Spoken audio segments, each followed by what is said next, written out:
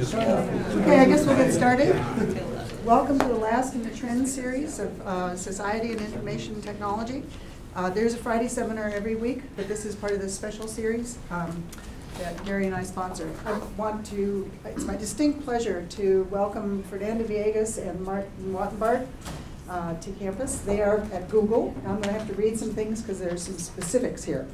As you'll see in this talk, they are both technologists and artists. And in fact, they are the rock stars of information visualization. This is going to be fun. At Google, they head the Big Picture Data Visualization Group. That's a mouthful. And as you'll see, they create amazing visualizations to help people understand the mountains of data that are out there these days. Fernanda has a PhD from the Media Lab at MIT. Martin has a PhD in math from UC Berkeley. But Martin started out working in finance. He worked for Dow Jones and did data visualizations of the market. And Fernanda did visualizations of online communities. And then they joined together in a company first, and then at IBM. Is that right? Yeah. The other way around. Okay. They were at a company and IBM. We'll just keep the order out of it. Before coming to Google, there they created the history flow. We have some visualizations framed now on the 5th floor. So in the reception, take a look at down there. You can see some of those. So history flow, are you doing history flow? We are doing history flow. Excellent. Yeah. This shows the authorship of activity in Wikipedia that inspired our own work in DocuViz, which shows the visualization of authorships in Google Docs. Their work hangs in the Museum of Modern Art. That's Rockstar, right? That's my goal. I want to get something in MoMA. And some other museums as well. We have 4 of their prints now hanging in the halls on the 5th floor, so be sure to take a look at those. Please join me in welcoming Fernanda and Martin.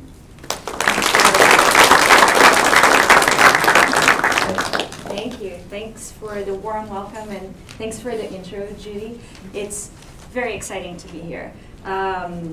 So we thought we would try to focus the talk a little bit around the notion of time. You're going to see a lot of projects today that deal with time, sometimes real-time data, sometimes historic data, and so different ways in which we have thought about that theme over time. And so to start with, I'm going to show you something that has nothing to do with time, but that is very telling of culture in general. So before we even joined Google, we were interested in things like these, the sort of suggestions that Google give you when you start typing something, right? So I start typing something on Google, and then it gives me a list of suggestions. Why is it doing that? Any guesses? Save time. To save time, exactly, right? Because it's thinking, oh, when you say why doesn't, I'm going to show you the most popular queries that people have asked Google with the same string, why doesn't, okay? And so this is a way of just being efficient and saving you time, hopefully. But Martin and I take a look at that, and we're like, oh, this is a window into people's, collective psyche. And so what can we do that would visualize that kind of data? And so we did this piece, again, before we even joined the company, where we decided to visualize the exact same data set. And we said, why doesn't she? Okay, and so what I'm doing is I am visualizing the exact same list, but I'm starting to show things like the priorities. What are the things that are even more popular than other things? And then the next fun thing I can do is I can start to compare that query, that list of queries, against a different one. And I can say, why doesn't she versus why doesn't he? And then you can start to get a sense of things that they share in common versus things where they are different. And this, obviously, let me see if I can go a little bit bigger. Is that better? Okay, all right. So let me, and this is fun to play with, so I'm going to start typing other things. Like, is my daughter versus is my son. And the interesting thing here to me is that a lot of people think about data as sort of this cold thing, statistics, official statistics, government. And when I look at a visualization like this, I think data can be very personal and can be very cultural. And when I look at things like these, I'm like, wow, there are things here that are funny, there are things that are sort of sad, there are things where you can start to see people being very vulnerable when they come to the web, right? So let's do another one. Is my wife versus is my husband. And again, you might be thinking, wow, everything is sort of depressing. Not what so about the person much. that asked if their wife is beautiful to Google? I know, that's really nice. I like that. Or we can say our cats versus our dogs. Exactly, right? You know what I'm gonna ask here. But the cool thing is that you can also switch that around and be like, cats are versus dogs are. And then you start to see that everything is awesome and the best, and cats are better than dogs, and dogs are better than cats, of course. But this is an interesting thing, because when we started demoing this visualization, we would see a certain set of filling in the blanks and list of queries, and these tend to change over time. And so I'm going to go back to our theme of time here. So we'd like to talk about the first project that we worked on together. And we were interested in understanding how Wikipedia works. And I'm going to take you back in time to 2003. Wikipedia was very new back then. Here's a picture of what it looked like. You can see that kind of antique chrome on the Internet Explorer browser. And the thing that was amazing to everyone back then is that Wikipedia worked at all, that you could look up an article like this one on chocolate, and you get this very articulate, well-structured article. And the thinking then was that if everyone just collaborated, if you didn't have, Encyclopedia Britannica's editors looking over your shoulder, it would just look like the walls of a gas station bathroom or something. So we decided to take a look at this, to study this. And the nice thing about Wikipedia is that they make all of their data available. So if you click on the bottom of a page, you get this list of all the past edits to every article. And it's not just the different versions, but you get some really nice metadata too. If you look here, you have the date of each edit, you have a username if the person has logged in, or an IP address if they haven't. You often even have a comment that the person says to tell you a little bit about what they meant. So we thought, okay, this is perfect, we have the data, we're going to start to explore. And we started reading multiple versions of a bunch of articles. And then we stopped, because it just drives you crazy reading all of these essays that are almost the same, but not exactly. And so we decided, all right, this is a problem, and we're going to solve it through visualization. So we came up with a method that we called history flow. And I'd like to explain a little bit schematically about how it works. So the idea is this, that suppose you have a document with multiple versions. We represent each version as a vertical line. The length of the line tells you the length of the document at that point. And then, assuming there are multiple authors, we assign each author a random color, make them distinctive, and then we color the line by who wrote which part of the document. So that's already kind of a useful thing, but it's also a little bit hard to kind of see what's going on. So we made one more change, and that is that when parts of the document stayed the same from one version to the next, we just connect them with a sort of solid parallelogram. And when you do that, you actually see a really nice clear pattern. So here, between version 1 and version 2, you can see Suzanne added a little piece of text at the end. Between version 2 and version 4, you can see Suzanne inserted a little piece of text at the beginning. And once we did that, patterns started to leap out. Now, we did a couple of other things as well. We made sure that, for example, you could space the versions by the time between them, as well as giving them equal space, and that you'd be able to sort of zoom in on particular versions and read the actual text so we could see what was going on.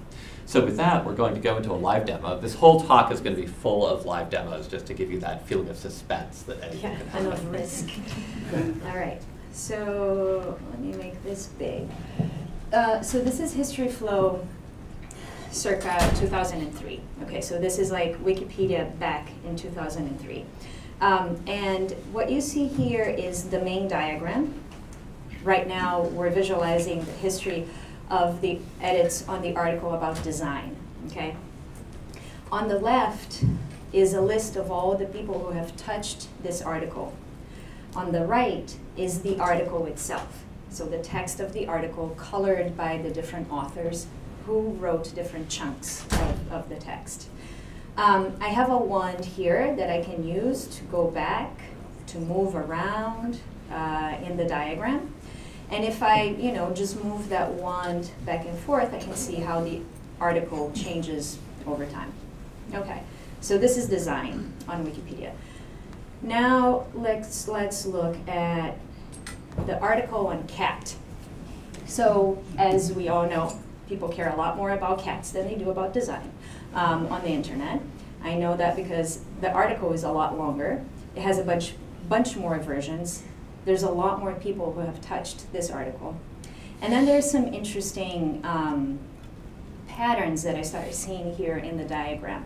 One of them is this kind of stripy pattern here at the top. And if I bring my wand over here to the beginning of this pattern, what I see is that someone added a table of the scientific classification for cats. Okay, so they have the kingdom, the class, the order, the family, the species for cats. All very good. Then I see different patterns that might be of interest as well. One is this kind of pointer here, this antenna at the bottom, sticking out and not being connected to anything else. And so when I come over here to investigate what this is, I see that someone added a bunch of white paragraphs here, paragraphs in white, that have to do with the Unix command cat. Okay. Yeah, exactly, right? So you have a page about cats, the animal, and someone added at the end a bunch of text about a computer command. So what happens? It's not linked to anything. On the next version, it's not there. So what happened? Did someone just come and delete the whole thing? Well, if I investigate, what I see is that someone didn't just delete the whole thing. They, in fact, redirected the content to a new page called Cat Unix. Okay, and this was exactly the kind of collaboration pattern that we were trying to understand by visualizing Wikipedia. It was sort of like, oh, how do people, figure out what belongs or doesn't belong in a page? How do you separate content from one another? And so it was interesting to start seeing these dynamics. I'm going to turn to a different page now. The history of the article on abortion. It's a very long article. It's very intricate. It has, again, a bunch of people who touched this article. But I'm curious, does anyone see anything strange or different? Sponsor, it looks like someone just completely deleted the article. Okay, punchline. So you're saying, and where are the pieces that you're seeing this? Just big gaps. Big gaps, right? The big gaps, exactly. And I don't even have to ask because he already said. It looks like someone deleted the entire article, and that's exactly what happened in those two big gaps. And so if I come over here, I have this really nice long article, and then boom, it's gone. If I go over here, not only did they delete, but they said abortion is great. And then they said abortion is good, and then it got reverted. Okay, so we started seeing these, and we were very interested in, one, how things were getting reverted, but also how fast. If I look at when this piece of vandalism, when this act of vandalism happened, it's called mass deletion. I have a timestamp at the bottom here. You can't read it, but I'll read it for you. It's, this happened on the 17th of December at 4:06, okay? It got fixed on the same day at 4:07. So it took a minute for this to get fixed. And we started seeing this over and over again, that within minutes, these things would get fixed. We're like, how are they doing this? And so we got in touch with Wikipedians and asked, how do you deal with mass deletions? And what they explained to us is that there was a thing called a watch list on Wikipedia. And the way it worked is if you edited anything on Wikipedia, and I guess cared enough about it, you could add any article, any page to your watch list. Whenever that page got edited, you would get a notification that it got changed. And then the other strategy that Wikipedians would use is if I get a notification and I recognize the name of the person who made that edit, and I know and trust them to be good Wikipedia citizens, I don't even bother looking at it. But if the edit comes from an anonymous IP address or some username I had never seen before, then I'm going to check and make sure that this is not bad behavior. And so this was one of the ways in which they were getting close tabs on what was happening in the pages. In fact, these things were happening so fast that right now we're visualizing them by number of versions. But if I visualize the same data in terms of rhythm, in terms of real time, I never see these gaps. They are so fast, they're fixed so fast that they're gone. Okay. And then I'm going to switch to my favorite example, which is chocolate. Martin and I are chocoholics, so we had to visualize this page. And it was very pink, but nothing too exciting, except that I'm visualizing it by real time. So now let's visualize it by versions. And what stands out to you? Revision war. A revision war, the zigzag, right? Exactly. I saw the zigzag and I'm like, this is beautiful. I want a scarf that looks like this or a dress that looks like this. But it's an edit war. And I can show you where it starts. So back here, this guy at the top, don't know if you can read it, Daniel C. Boyer, adds this small paragraph in white that reads, extremely rarely, melted chocolate has been used to make a kind of surrealist sculpture called collage. Okay, so this paragraph survives for this long. You can see the white streak here. And then over here, someone says, removing Boyer invention. Well, he comes back and says, reverting, collage is not a Boyer invention.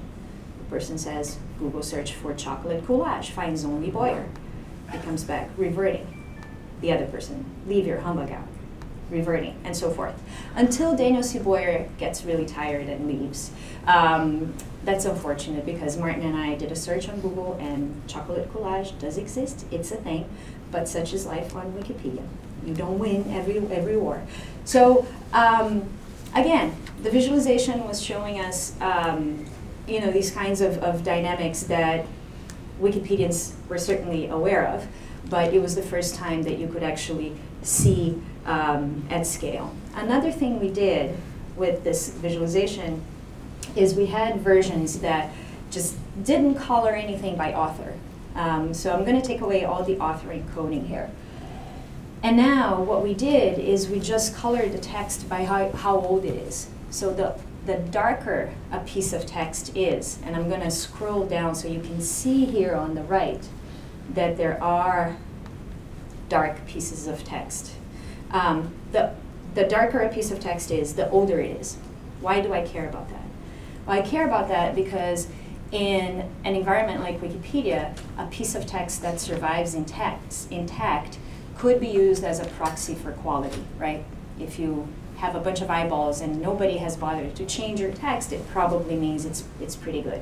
And one of the things that we saw was that indeed there were a lot of there was a lot of text in articles that sort of tends to stabilize over time. So now let me try to go back. Oh, and the other thing I want to say, shout out for DocuViz. So we were really excited when we realized that Judy and Gary and the students here were creating DocuViz because it's a Chrome extension that allows you to use something very close to the history flow visualization you saw for your own documents and when you collaborate with folks. And so this took the visualization sort of out of the lab and put it in the real world. So I'm very excited about this work. So just wanted to give a shout out there. Yeah, it's fantastic. Okay, so that gives you an example of taking text and sort of visualizing that, which is an interesting thing. As Fernanda said, it's more than just looking at numbers, but you're taking things that aren't necessarily thought of as data, articles on Wikipedia, applying some processing and getting a visualization. We can take it even further, and we want to show you an example of visualizing images in the same sort of way. So this actually came from an art piece that we were asked to do by Boston Magazine. They wanted a visualization of the seasons in Boston. And we thought about the seasons, and we thought specifically about nice places in Boston, like the Boston Common, sort of the central park of Boston. You see a bunch of pictures here. We looked at these pictures and we felt, okay, there's something about these pictures. I mean, to a human, they clearly capture the seasons. Is there something we could do to visualize the ebb and flow? And we realized probably just looking at the colors, we could get at seasonal variation in an interesting way. And I'm going to walk you through both sort of the algorithm we used, and then I'll show you the result. So the idea is that very simple. We said, okay, we're going to take a histogram of colors of these images. We'll take the color cube, divide it into little buckets, as you see here, sort of a discrete set of buckets. And then we're just going to count for each season of the year, or each month, we'll look at all the pictures that were taken in that month in a sample from Flickr.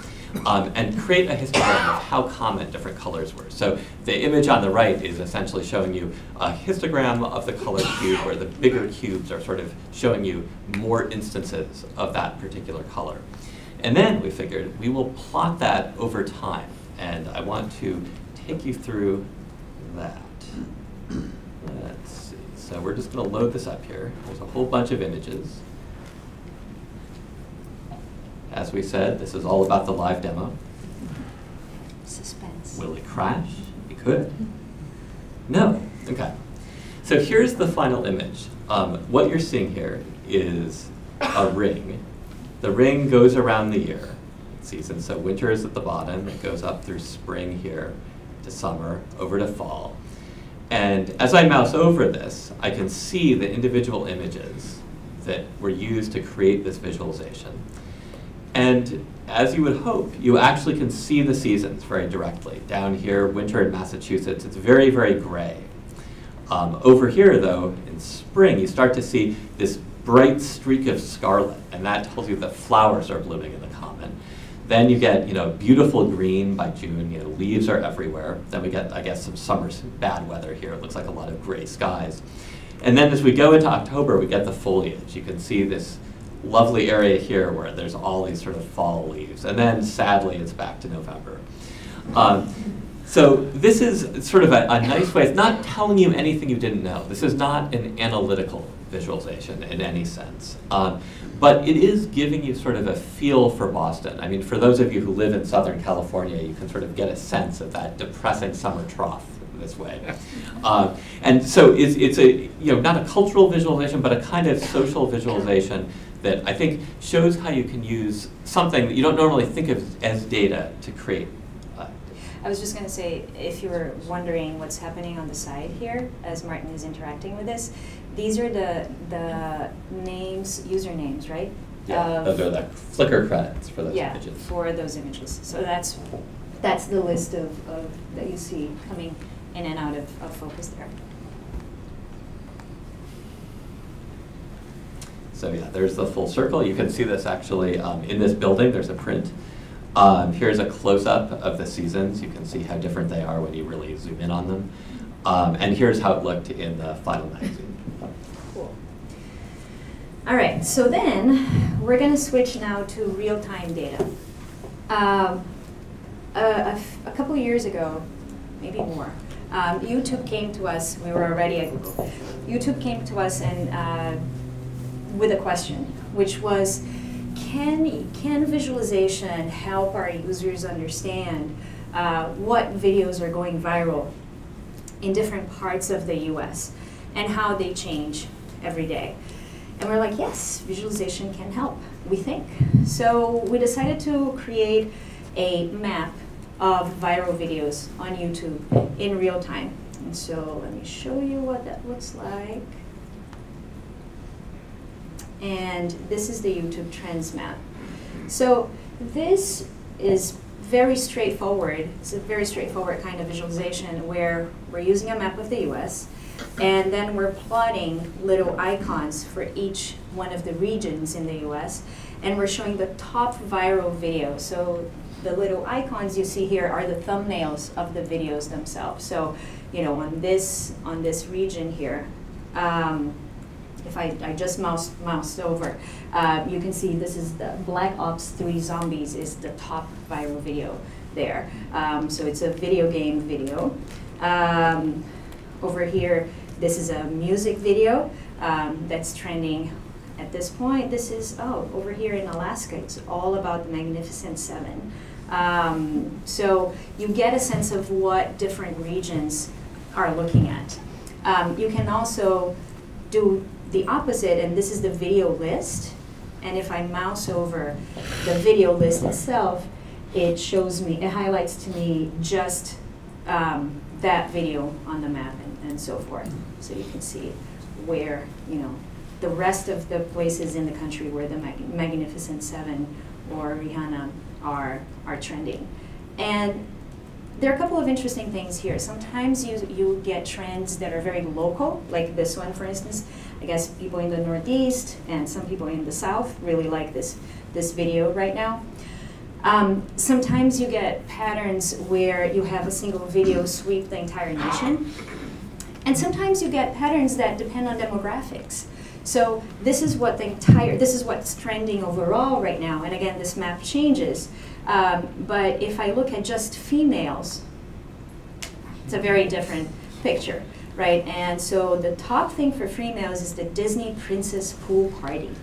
And so, except for this second video here that is all about calling in sick to places you don't work. So, go figure.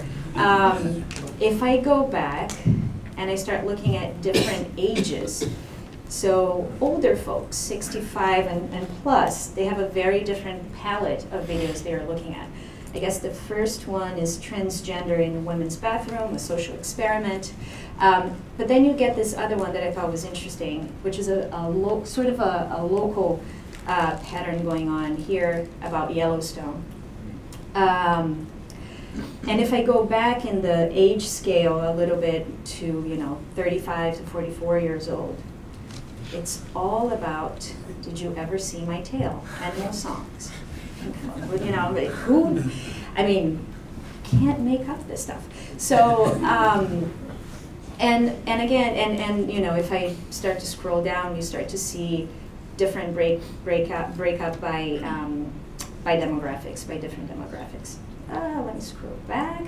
Now I want to show you some historical screenshots. So this was over a year ago, when on the same day males were watching the preview for the movie Man of Steel, and on the same day females were all watching the Dove Real Beauty commercial. Anyone? Has anyone seen Dove? Yes? Yeah. Yes. See, women, yes. I watched the video and I was like, oh my God, I'm part of the demographics. This is so true.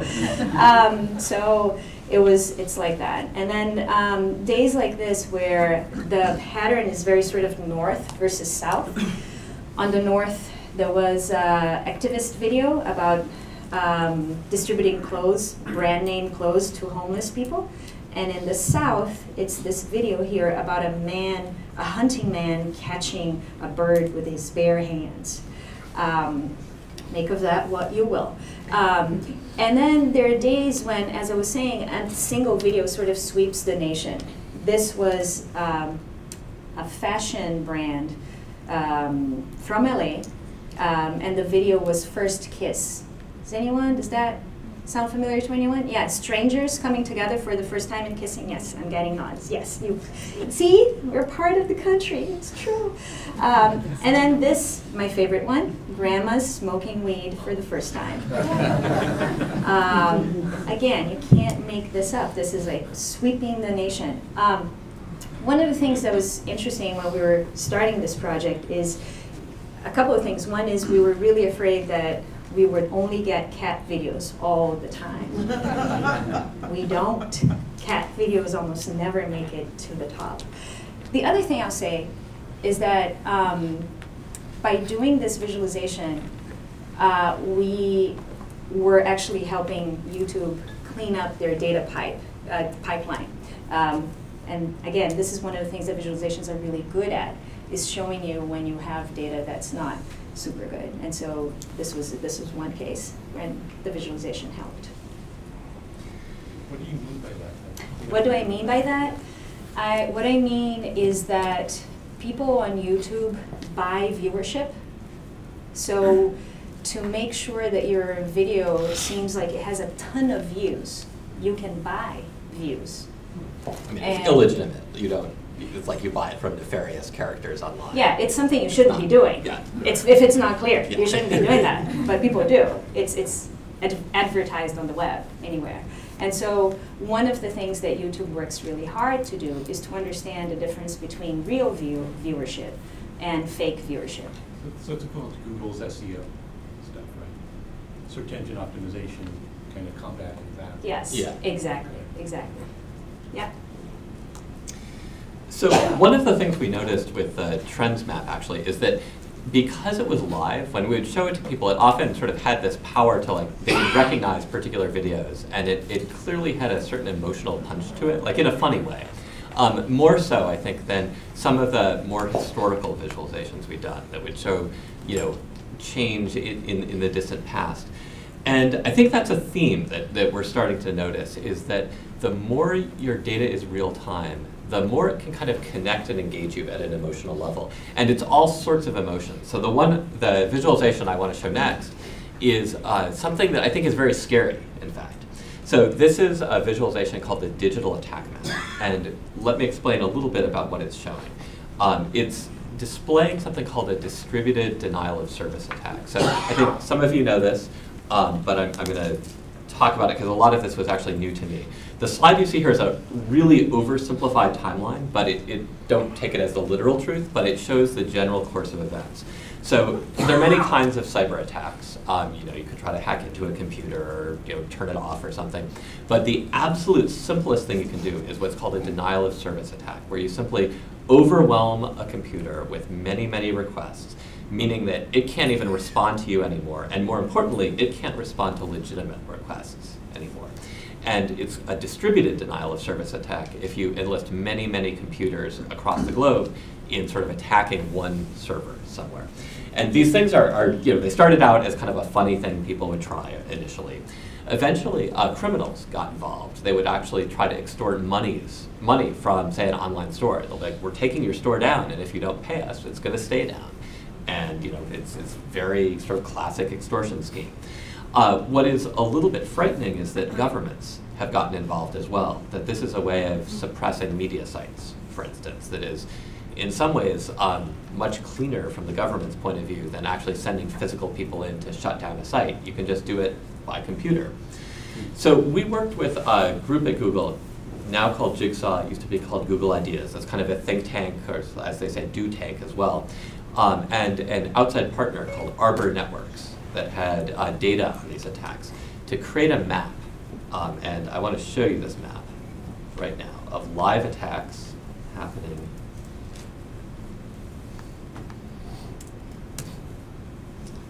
All right, it's going to take a little while to load in because it's actually a frightening amount of data. We have both current and historical data. So this is the state of the world right now. And you can see there's a bunch of large attacks happening. Now, I should say this is just 2% of the attacks that we're getting. It's the top 2%. And the way to read this is that when you see an arc like this, you're seeing computers in one country attacking computers in another country. We have to be careful about how we talk and think about this because it's not necessarily true that that country is attacking the computers. It could be that someone else entirely is controlling the computers. Here we see a whole bunch of attacks raining down on Saudi Arabia. We don't know the source, which is why they're kind of coming from the sky. And in Brazil, computers are attacking some other country. And just to give you a sense of the sweep, I'm going to start this off historically and play some of the past days. And you can see that there's just a constant fight going on. There's a struggle between computers and other computers. In the US, you can see this sort of circular pattern. That means that computers in the US are attacking other computers in the US. And what is very interesting is it turns out that if you follow news, you can quite often correlate these attacks with events happening. There will be protests in Thailand, something happening in Hong Kong, and you will see these denial of service attacks happening in concert with sort of political events or other events. Other things are utterly mysterious, and it just makes you wonder, like there's no trace of why, suddenly there's a huge thing going on in the Middle East, and you realize there's sort of secret actions taking place everywhere. So this is, I think, an interesting case of a visualization that is showing you what is going on below the surface.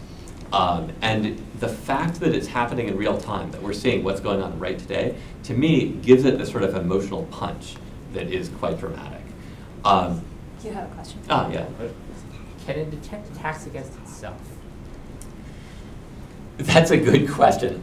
So it's funny, probably, quite likely it could. It's a complicated question you're asking. I think it's conceivable that it could detect those in some ways. Because of the way we're displaying the data and processing it, we don't get the fine-grained enough data to know that it itself is being attacked. But if someone launched a major attack against it, it's quite possible it would show up in some form on this, I believe. You can see a bunch of the kinds of attacks that show up on here end up, you can see in the news, extortion here. You can see political events. And I would encourage you to sort of go play with this, watch it change every day, because it's sort of a weather map of bad things happening. And one of the things to keep in mind when we were creating this visualization, sort of a big portion of our target audience were journalists. And the reason for that is that this kind of crime is so hard to talk about because it's highly technical, it's highly opaque, nobody sees it happening, right? That journalists have a real hard time being able to make it concrete enough for people to care about. And so having a visualization that it's out there, it's real time, they can point to and say, look, whatever country is being just piled upon today is really important.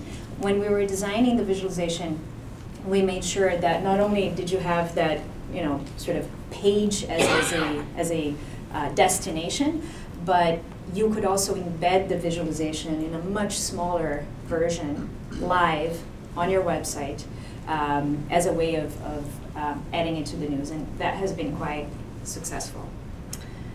Oh yeah, and so an example is this here, just to give you a sense of how journalists have been incorporating this kind of real-time visualization. Yes? Can you zoom in and find your own location? You can zoom in and find a country. So on purpose, this data is so aggregate that it's only at a country level.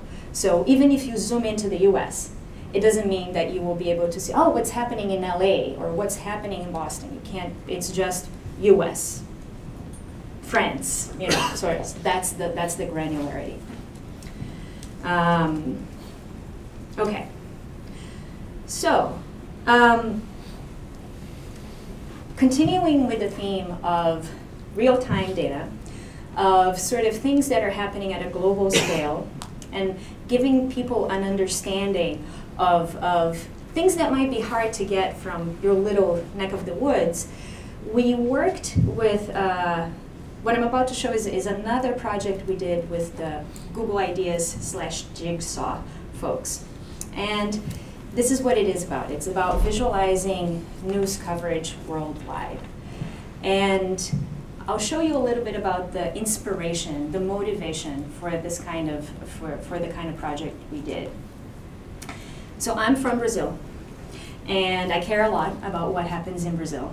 And not sure how many of you have been following this, but the president of Brazil is in deep, deep trouble and about to be impeached. And it's huge scandal. It is crazy. The entire country is like stopping and trying to impeach. I guess not the entire country, but anyway. It's like, we've never seen this situation before in Brazil. So this is like huge news, right? This is the front page of the most important newspaper in Brazil on March 17th of this year. Okay, millions of people on the streets, blah, blah, blah. This is the New York Times on the same day. And this is where they talked about Brazil. Okay, Brazilian crisis deepens. That's what they said. At the same time, they were talking about how Clinton racks up wins and groups resist white men. What white men think about Hillary Clinton and her looks and so forth. So, you know, priorities and priorities, that's what it's all about in the news. But this, to me, illustrates exactly the kind of scenario we were trying to address with the visualization, which is when you are in the, you know, you were exposed to a series of media outlets in whatever country you live in, and that media will choose to cover certain things, right? And probably not cover other things that might be really important in the rest of the world. So sort of your news bubble, if you will, right? So what is our news bubble here in the US? And how is that different from, say, the news bubble in Italy, or in China, or in Brazil, right? And so this is what this visualization is going to try to address. So let me get there. And the visualization is called Unfiltered News. That's And the so- actual URL. Yes, unfiltered.news. And so what it does is it uploads the top topics that are being covered right now all over the world. This is sort of a map of the world. Each bubble, each circle is a country. And if I zoom in, and bubbles are colored by continent, okay? So we are right here in the US. I'm gonna start zooming into the US.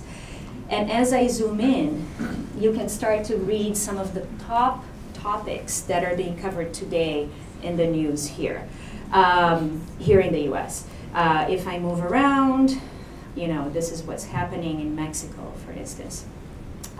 This is what's happening in Brazil. All right. And so forth. So you can move around the globe. We can go to China, you know, and see what they seem to care about today. You don't speak Chinese? Sorry? You don't get Chinese news? Oh, yeah. So this is a good question. So because it knows I'm in the US, it shows me everything in English. If I were in China, it would be showing me things in Chinese. If I were in Brazil, But these are it would be- translations of Yes. the news that is in Chinese. Yeah. Okay. And then the other thing is, since it knows I'm in the US, it's pulsating this bubble here. And it's saying, yes, you were there. This is what you care about. It's also telling me topics less reported in the United States. Okay? So there's a whole list of things here that are being talked about elsewhere in the world today that the US is not talking about as much. So for instance, Ukraine. Yeah, the US is a little dot here. And Russia and Ukraine care a lot about Ukraine, but so does a lot of Europe. And we're not seeing that in the US. Yes? Where is it getting all this data? Yeah, so we're getting this data from Google News, okay? And one of the things that we're doing, oh yeah, let me show you some other things before I forget. Let's do some searches. So let's search for certain things that I know we're talking about a lot in the US, and I want to see how the rest of the world compares. So for instance, Trump, Donald Trump. Okay. So this is how the world looks right now for Trump. So a lot of interest in Asia. China not saying much at all about Trump. But Asia and Europe, Brazil's not saying anything about Trump. Let's compare that to Hillary. Less interest. Okay. But not only that, let me go back to Trump for a moment and show you another thing. It's kind of interesting.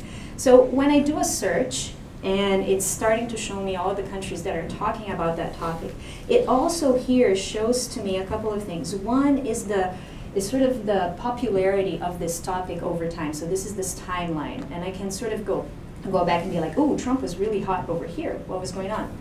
And this was March 12th, and this is what the world looked like in terms of Trump coverage. I'm going to go back to today, and then I'm going to start scrolling down through headlines that come from different countries, right? So this is what's happening in terms of Trump in the US and Canada. in Mexico. And again, I can click on these and go to the actual article, okay? These are, again, translations, automatic translations of the headlines. If I don't, and I auto-translate here, I can say, turn that off, and give me the headlines in their own language, okay? Because that's how I like it. So it gives you a way of looking at the world very, very quickly. Let me just do one more thing. The Zika virus, and you can see what countries care about that today and how it changed over time. So again, this is unfiltered news and available on the web. Yeah, and I think it's a great example also of a live visualization carrying sort of an emotional punch. So we want to end very quickly with a description of an art project where, once again, we tried to use live visualization to create a kind of emotional reaction in the viewer. And this is something that started in a Cambridge winter when Fernanda and I were talking about the cold, cold wind that was blowing that day. And we started to wonder, like, what does the wind look like? Could we visualize it? You know, I was certain it simply blew west to east because of the Earth's motion. Fernanda was a little bit skeptical of that. And so we decided to settle this through visualization. And I'm actually going to take you through a little bit of live coding to show you how we tried to do this. So we began by finding data for the wind across the world. And we plotted it in a really, really basic way, just to make sure we had it correct. And we put green vectors on a black background just to make sure we knew this wasn't the final piece. And in fact, you can sort of see what the wind looks like a little bit here. You can even maybe make out outlines of continents if you look closely. Okay, so we had parsed the data. That was fine. Next, we needed to visualize it in an elegant way. So the thing is that we actually had a really good, can't miss way to do this. And that was, we were like, okay, what is wind? It's just little particles moving around. What we'll do is draw little particles moving according to the direction of wind at each point, and that's going to be both a clear and beautiful view of what's going on in the world. So didn't quite work out how we hoped. You know, we're like, well, maybe that data is just bad. We're going to you know, use US data. Maybe that's better, not a whole lot better, not very good. So that was okay. You know, we were used to setbacks. And we had another idea. We're like, okay, what we'll do is we'll continue with this idea of flow, and we'll imagine dropping paint across the US and letting it sort of flow around according to the wind. And when we did that, well, this is what we got. So, you know, I was at Berkeley. I've heard about melting colors. It's interesting to look at for a little bit, but I think we can agree it's not really giving you a very useful portrait of the wind at all. Okay, so we had another idea. This idea was to imagine taking a paintbrush, you know, black paint, white paint, and following the contours that the wind kind of defined. And I'd like to show that to you now, unless you're epileptic, in which case please close your eyes. And when we did that, we got this kind of flashing monstrosity, but it's actually a little bit more interesting than the previous ones. It certainly tells you more than all those moving dots did. You can see the wind is moving either north to south or south to north in the center of the country. So Fernanda is proven correct and I was proven wrong. But it's also obviously kind of a mess in other ways. Like you can't tell whether the wind is going up or down in the center of the country. So we thought about this, and we realized that actually the very first thing we tried had been quite close, that there was a small modification we could make using this as sort of inspiration that would help us create an animated view of the wind. And I'm actually just going to code this for you right now, partly to show the value of working in code. So as you know, the way a computer animates stuff is it will draw something off screen, it will put it on screen, it will then, for the next frame, erase what it drew, draw a new thing, put that on screen, and so forth. And in fact, you can actually see that whole erasure happening in these two lines. But what if I don't erase it completely on each frame? What if I just erase it a little bit and still have those moving around dots? In that case, what I'll get is something like this, where I see trails left. And suddenly, what before was an incomprehensible mess actually is starting to give you pretty useful information. So this is still kind of ugly and rough, but we can see that we're basically almost there. And in fact, with just a little bit more editing, we ended up with what you see here.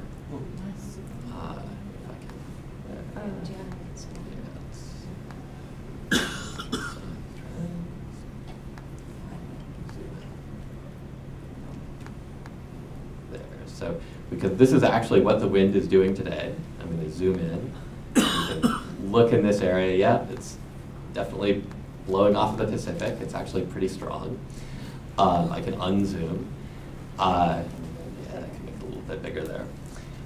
And this becomes actually something very beautiful and hypnotic. Like, I'm getting distracted now even talking with you. I just want to zoom and zoom and zoom. But it also packs, sort of an interesting punch. Like, it's fun just to look at all the different days. We created this gallery to show all the ways it had looked in the past. In fact, this is an important pattern we've discovered with live visualizations. Is showing the past for context is critical. This is a day where we got emails from people saying, hey, Canada is stealing all of our air. On a sort of darker note, we discovered that when hurricanes happened, it was genuinely frightening.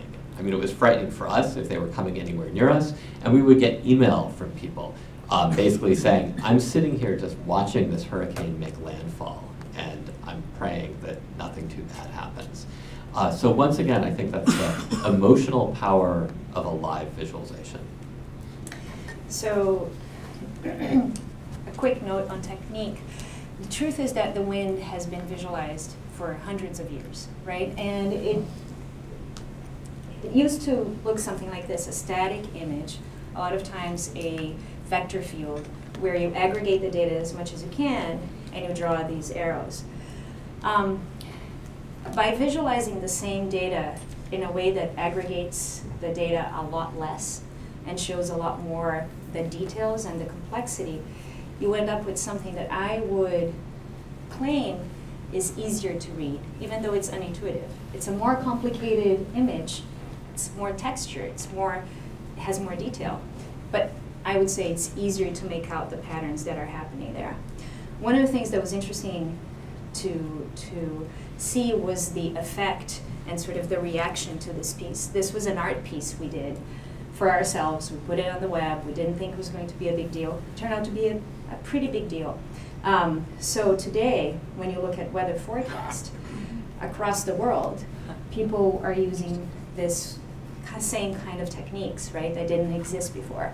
And so that's kind of cool to see that professional meteorologists are using the technique that you created for art.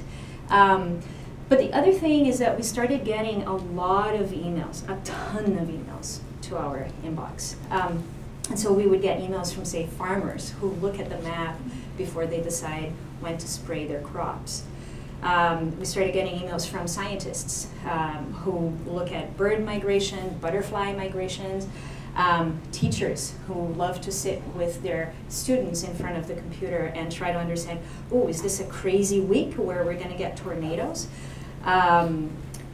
Pilots. We started getting emails from pilots, both commercial pilots and military pilots, saying that they look at the wind map before they fly, and we're like, no, please do not do that. This is an art piece. We make no claims.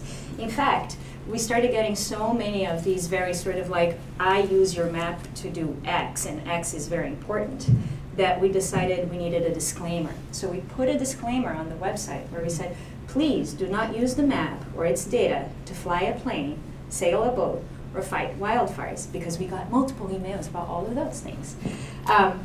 And then we started getting emails that said, yeah, I get your disclaimer, but please respect the power of this visualization. And so this is a really interesting moment in where you realize that having real data visualized on the web can be very powerful. And people will appropriate these visualizations in ways you may not have expected, which I think is extremely exciting and makes you think what kinds of roles visualization could play. Thanks. So we'll end there, and we'd love to take questions about live visualization.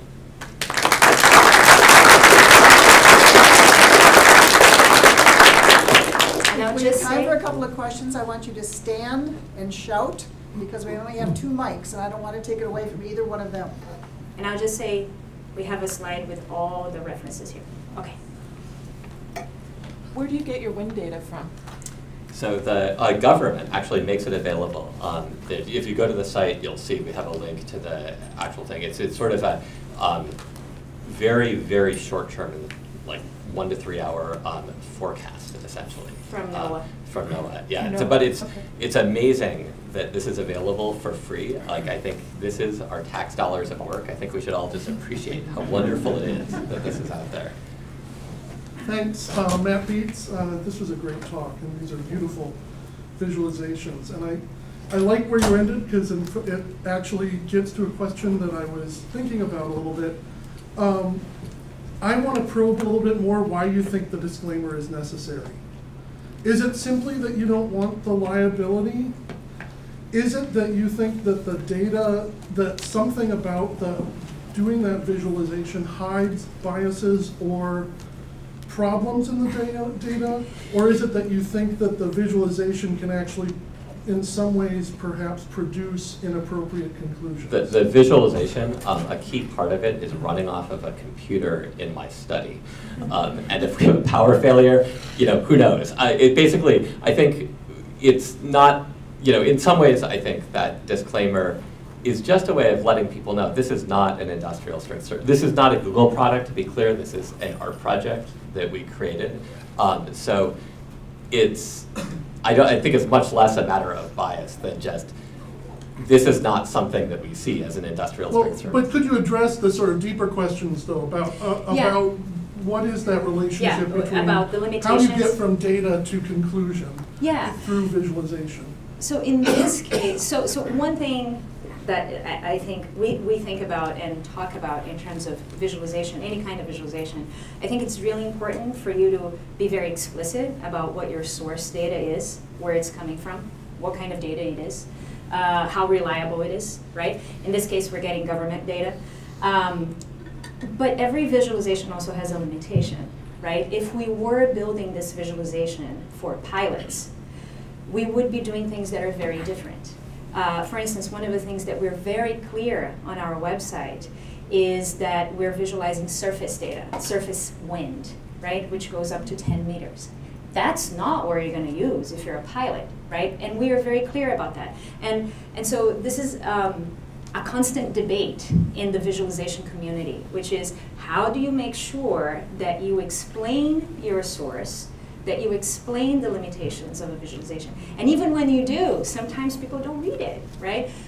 So there's all of that comes into play. There are also a lot of design decisions we made here that don't make for the most utilitarian of maps. So for instance, we're not demarcating state boundaries, right? We're not labeling everything. In fact, we're labeling very little here. We're not saying what the terrain is underneath any of this, right? If we were building a utilitarian map, we would be doing things very differently. All of that is not to say that I don't like the fact that different communities are making use of this map. I think it's wonderful. I just want those communities to be aware of the limitations. Makes sense? One more question?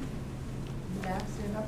Yes. Are there particular frameworks or programming environments that you tend to use that you favor in building visualizations? Yeah, I mean, I think one framework that's very popular right now is D3 for doing web-based visualizations. And the thing I'll say there is that it's an incredibly powerful framework that I believe is, people don't tend to use its full power. I see so many people going and basically taking a wonderful example that they find because the creators of D3 put amazing examples online, and they'll just tweak them, which is a good way to learn, but they'll stop there. And I think the advice I would give is to pick one framework like D3 or pick some other framework, learn it deeply enough that you no longer have to tweak other people's examples, because as John Maida has said, if you're using other people's tools, to some extent you're living in their dream. And I think many people are living in the D3 dream, but you don't have to. And part of the beauty of D3 is that it's so flexible, you can dream your own dreams with it. That's a good place to stop. Thank you very much.